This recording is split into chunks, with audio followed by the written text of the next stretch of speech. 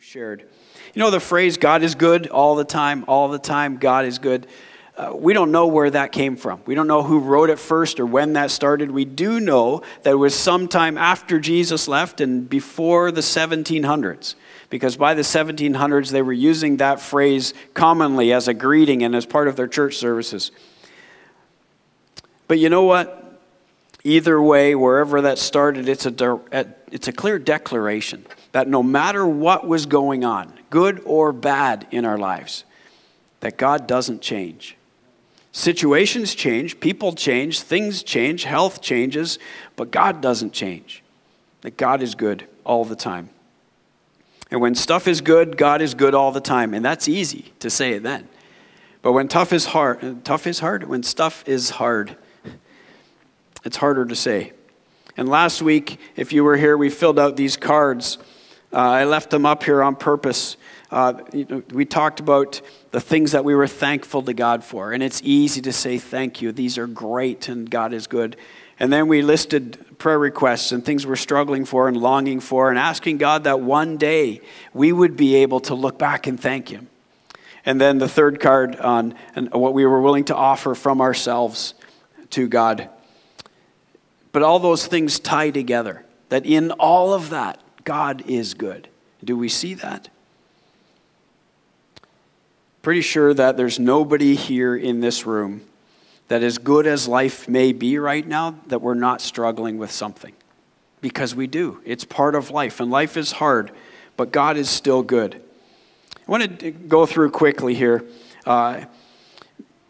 First service I got up to speak and it was already after 10 o'clock. So we just kind of ditched the notes and went at it. And I'll kind of go in between those today because it's already 10 to. So I want to read from Lamentations. And Lamentations, when we're looking at God is good and praising God and thanking God, this would probably be, off the top of our head, the last book we would turn to. Because Lamentations really is just that. It's a lament. It's the prophet Jeremiah.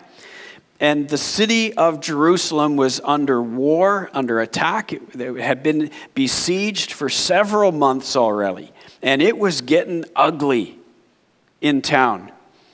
And yet in chapter 3, verse 21 to 25, this is right in the middle. The situation is so bad in Jerusalem.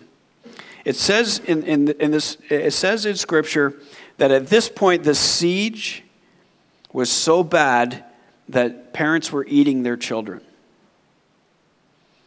And then listen to this, written right in the middle of all of that. Verse 21, but this I call to my mind, and therefore I have hope. The steadfast love of the Lord never ceases. His mercies never come to an end. They are new every morning. Great is your faithfulness. The Lord is my portion, says my soul. Therefore I will hope in Him. Boy, how do you say that in the midst of the worst period of life?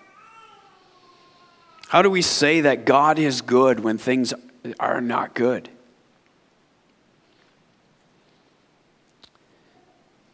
Steadfast love of the Lord never ceases.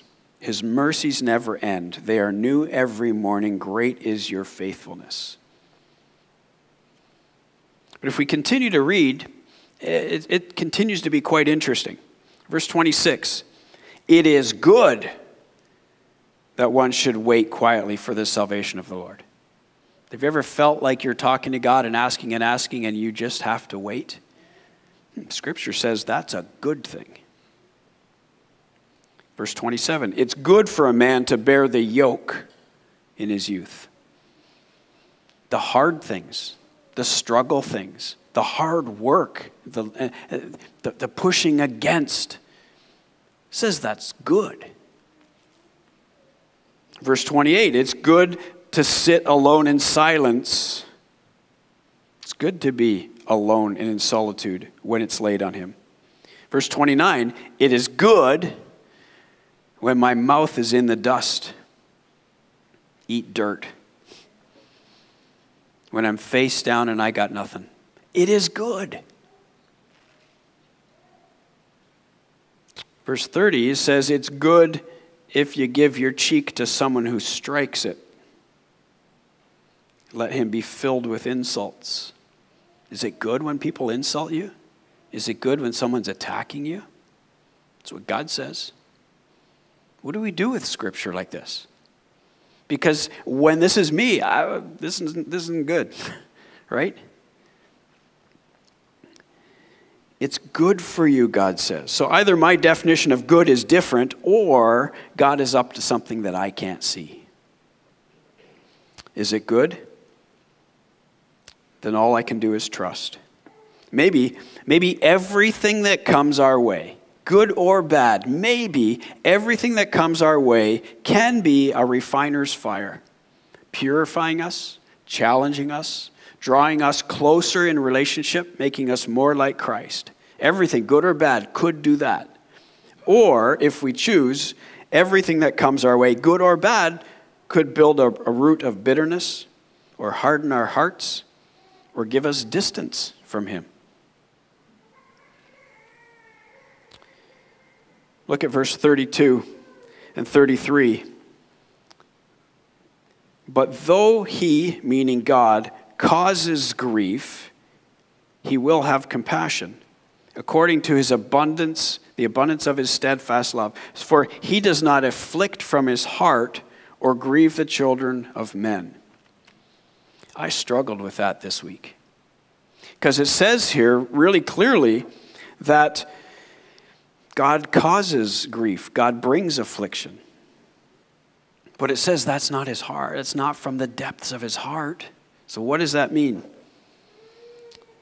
That phrase, as I fought with it and struggled with it, and I read and I read and I read, I came to this conclusion after going back, and I'm not a Hebrew scholar. I don't know the Hebrew, but it was originally written in Hebrew, and so I go back to the tools I have that help me understand the Hebrew, and this is what that literally means. It says God gives grief, right?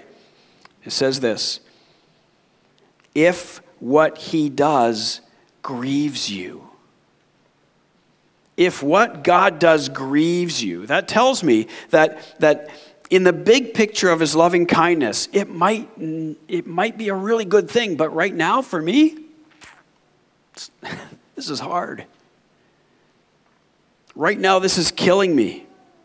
He does not afflict from his heart, it says. Affliction and heartache are not God's heart. He doesn't willingly do that, but it says there's purpose in his work. It's not something he loves to do, but he does. And it hurts, but he is good. I don't know where you are this morning, but if you will trust God, then I believe that mercy is in your life right now. That it's all over your life. That mercy and design and God's compassionate design is there. Peter Marshall, do you know who Peter Marshall? Peter Marshall wrote several books. He was a pastor. He said, life is hard and God is good. Life is hard and God is good. I think that's the meaning of the book of Lamentations. Stuff happens. Life is hard, but God is good. I think that's a lot to do with the meaning of the book of Job. We see it in David, in his life. We see it in Elijah, in his life. We see it in Joseph. We see it in Jesus. Jesus in the garden, about to be arrested, beaten, killed. He knew what God was up to. And because of that, he could say, not my will, but yours be done. So what if we don't know what God is up to? What if we can't see what God is doing? It's hidden from us. And it's grieving me because it's hard. If I knew what God was doing, it may not change the situation, but it would change me. Max Lucado wrote, what is coming will make sense of what is happening now. Let God finish his work. Let the composer complete his symphony. The forecast is simple. Good days, bad days. But God is in all days. He is the Lord of the famine and the feast, and he uses both to accomplish his will. What God is up to is not always visible. I'm not sure God's plan or his goodness was visible to Joseph the night after he was sold by his brothers. But he knew it later in his life. I'm sure that David wasn't necessarily seeing God's goodness or God's overall plan when he had been anointed as king, but was running for his life and hiding and living in caves. I'm not sure Moses would tell you what God was up to with clarity when he ran from Egypt and lived in the wilderness for 40 years. Are you okay with that? Or do we struggle with that? Are you okay with God allowing men to make the decision to sell their brother so that years later God could save a whole nation? Are you okay with that? What if it was you, abandoned by your family? What if it was you? We let God make his plan come good. That's hard. Are you okay with God allowing a foreign evil king to come and take over the city of Jerusalem and demolish it so that years later it would bring renewal and spiritual newness to the nation? Are we okay with stories like Joni Eareckson or even Helen Keller? Look what God did because of the affliction. Maybe it's different when it's someone else.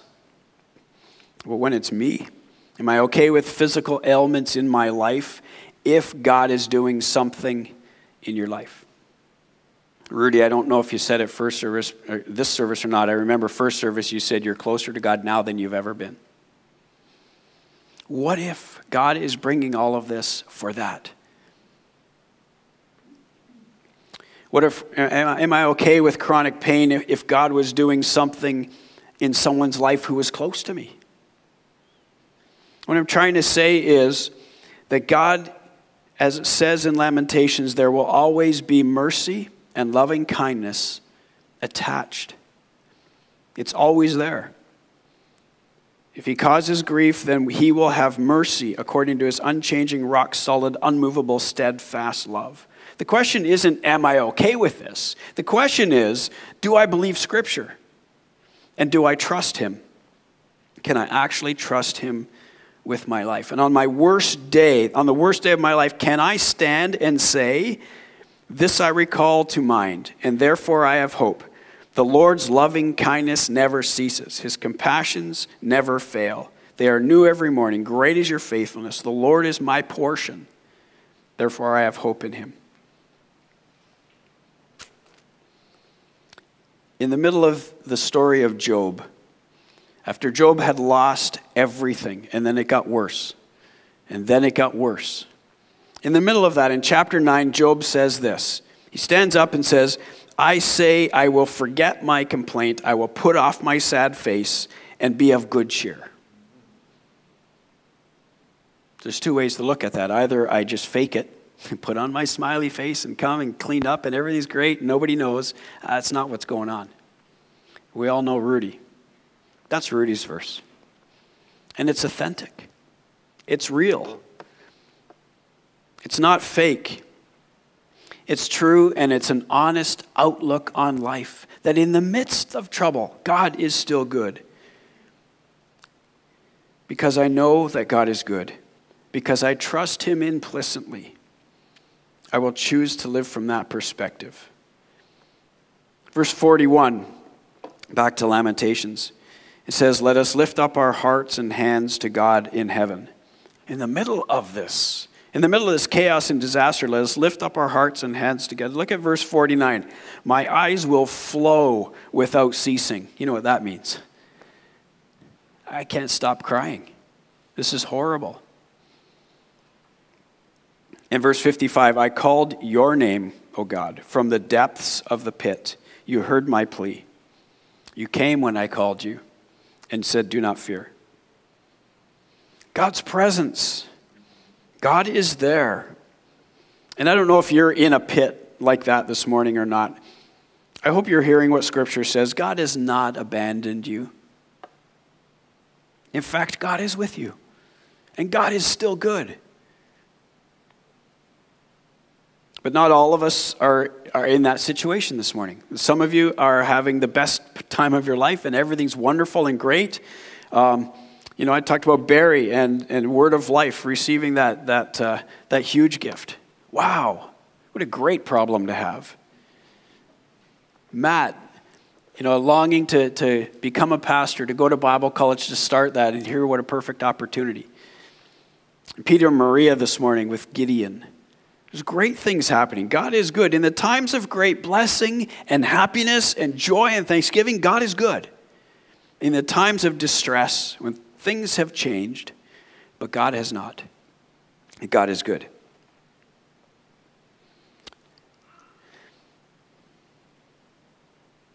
If you have a Bible, go over to Matthew chapter 20. Let me wrap things up with this. I want to tell you two stories. One from Scripture and one not, and I want you to see if you can tell what's common in both of them, okay? In Matthew chapter 20, again, probably not the first place you would go when we're talking about God being good, but I want to show you something. Matthew chapter 20, for the kingdom of heaven is like a master of a house who went out early in the morning to hire laborers for his vineyard. After agreeing with the laborers a day's wage, he sent them into his vineyard. And going out about the third hour, he saw others standing idle in the marketplace and said to them, go into the vineyard, and whatever is right I will give you. So they went. Going out again at the 6th hour, and the 9th hour he did the same. And at the 11th hour of the day, he went out and found still others standing and said, why are you standing idle all day? And they said, because no one hired us. And he said to them, go into the vineyard too. And when the evening came, the owner of the vineyard said to his foreman, call the laborers and pay them their wages, beginning with the last up to the first. And when those hired about the 11th hour came, each of them received a full day's wage. Now those who were hired first, they thought they would receive more, but each of them received also the same. And on receiving it, they grumbled at the master, saying, these last worked only 1 hour, and you've made them equal to us, who have borne the burden of the day and the scorching heat. And he replied to them, friend, I am doing you no wrong. Did you not agree with me for 1 day's wage? Interesting here, because everyone was given the same arrangement, everyone was given the same blessing and the same opportunity and the same result. Yet some chose to take it and complain, and others chose to take it and celebrate. Some see it as a blessing, some see it as a ripoff. But God's great promise was the same to everyone. The other story is from a university in Missouri. And it's a true story where the professor on the last day was exam day, and all the students gathered into the classroom to write their final exam. And you can imagine them coming in and they're cramming their last minute stuff and memorizing and going through their notes and panic and anxiety and cramming. And the professor got them all seated down and reminded them that they are absolutely responsible for all of the content from the class and everything in your textbook. It's on you. It's your responsibility to know this. And then he told them to go ahead and turn over their exams and begin. And as every student turned over their exam, the amazement kind of rippled through the classroom, because as they turned it over, everyone's paper had already been filled in with all the right answers. Even their name was on the top of the exams. And the professor said, all of the answers are correct, and you've received an A. Go and enjoy your summer. Now think about that. What if you were the one who didn't even prepare? You came in at the last minute and crammed through some of your notes. What if you were the one who worked hard all semester and you were prepared and ready? Why does one take an amazing, generous gift and grumble about it, and another take the same amazing gift and celebrate? Here's what I want to say. In Christ, Every one of us has been given the same outrageous, extravagant, lavish, unexpected kindness and goodness. Because he is good. That's who he is. But not all of us have received it. So what do we do with that? If you're in a rough spot in life, how do you respond to God's goodness? Because it's there. If you're in a wonderful place in life, how do you respond to God's goodness? If you're far from God, how do you respond to what God has already done? To believe that God is good all the time, I need to know him. If I don't know him, it's impossible to even watch the news because it's devastating and tragedy and hunger and terror. But when I know him, I know his love, and I know his character, and I know his goodness, then situations may not change. My health, my trouble, my grief may not change, but I will. This is what God's heart is. What God's heart longs for, it's for you. Do you know him? Do you know his truth? God is good all the time. I love that this passage in Lamentations says, it is good when we have to wait for God. It's good when someone attacks us. It's good to have to bear a huge, heavy burden. Because that shapes us. Because it is God at work, and it will be good.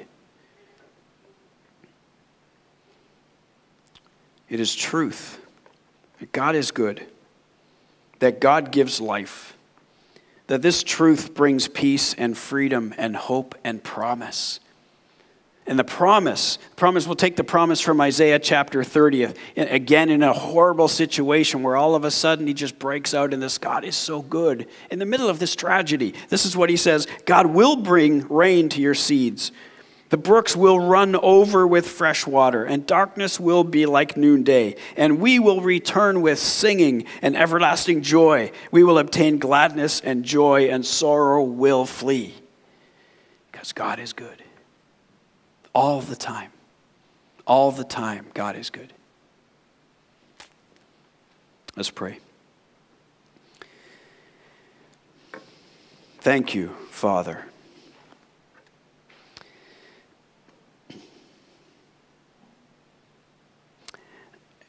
God, I guess my request for all of us this morning is that in the middle of difficulty, we would know your presence.